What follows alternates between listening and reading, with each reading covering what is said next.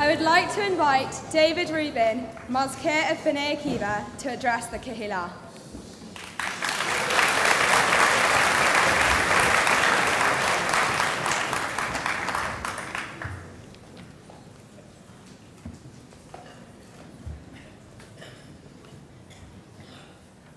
Chief Rabbi Mervis, Your Excellency Ambassador Regev, the Right Honourable Stephen Crabb, His Worshipful, the Mayor of Barnet, Rabbi Lawrence, Dayanim, Rabbanim, distinguished guests, Chaverim.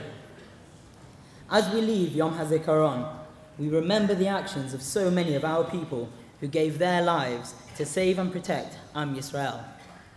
Earlier today, throughout Israel, soldiers stood by the graves of the fallen to ensure their memories will live on. Most of us here in this room have been fortunate to visit, tour, or even live in Israel. We stand in awe of those people who would have described themselves as ordinary, but whose acts show that they were anything but. Tonight's celebration is about thanking Hashem for the incredible miracles that re-established Jewish sovereignty in the land of Israel, but it is also about appreciating the individual, selfless acts of those people who have devoted their lives to a higher purpose, that of building and developing the State of Israel. We celebrate those from all walks of life and every place on earth who came together to contribute to Israel, whether religious or secular, from the west or the east, rich or poor. The one thing they all have in common is a lifelong dedication to improving the Jewish future in our revived homeland. Tonight, we are honoured to welcome one such person who has dedicated his life to the State of Israel, our new ambassador, Mark Regev.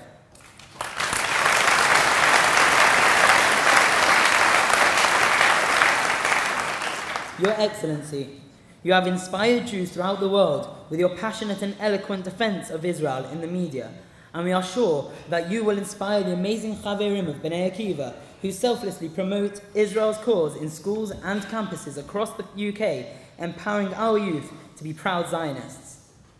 This trait of selflessness, of devoting one's life to a higher purpose, runs through our entire people's history. We see it most clearly with the remarkable actions of Queen Esther in the Purim story. After being persuaded by Mordechai that the Jewish people were in serious danger, she decided to take dramatic steps to deal with the situation. Entering unannounced into the king's inner chamber was punishable by death. Yet Esther did just that, and eventually engineered Haman's downfall. But why did Esther, risk her newly attained royalty, and indeed her life, to save the Jews? The day that Haman chose to kill the Jews was 11 months away, so why not wait for someone else to take up the cause? Perhaps she remembered how Mordechai selflessly took her in as a child when her parents died. Perhaps she remembered how her ancestor Rachel allowed her older sister Leah to marry Yaakov to spare her embarrassment. Or perhaps she realized that Hashem, whose very act of creation was selfless, wants his children to emulate him. In modern times, the Zionist movement went from being a vision to a reality due to those who devoted their lives for a higher purpose. Those who made Aliyah from the UK 70 years ago did so, leaving behind comfortable lives to move to a barren land to cultivate, build and develop it. But now, in 2016, when so much of society calls on us to live life for ourselves, how can we, the young people of today, emulate Queen Esther and dedicate our lives to a higher purpose? The answer? Bnei Akiva. Bnei Akiva's message of Torah v'Avodah, of taking our religious values and applying them to help our people and better the wider world around us, inspires our Chaverim to work tirelessly for the community. Every week, hundreds of Bnei Akiva Chaverim volunteer their time to plan fun and educational activities for the youth of their community at Sviva. This year, we have seen Bnei Akiva Madruchim take this inspirational message to strengthen small communities such as Liverpool and Edinburgh through the Chief Rabbi's Eitz Chaim project. This commitment has brought our message of Torah v'Avodah to an even greater audience. In a few months, over 150 Madruchim will be dedicating their summer to running 8 different machanot in Wales, Holland, Israel, and for our newly relaunched Gimel Machaneh in Spain. Why do they do it? because these madruchim know how important Machana is. It allows young people to develop pride in their Jewish identity and create a lifelong connection with Israel. The success of our Machanot are entirely dependent on the selfless and passionate dedication of Bnei Akiva volunteers. And that commitment to a higher cause impacts the entire community, reverberating beyond our youth. Just one example, when Malia Buatia, the new president of the National Union of Students, describes the leadership of Birmingham Jewish Society as being dominated by Zionist activists, she is referring to Bogrim of Bnei Akiva, many of whom are sitting in this room.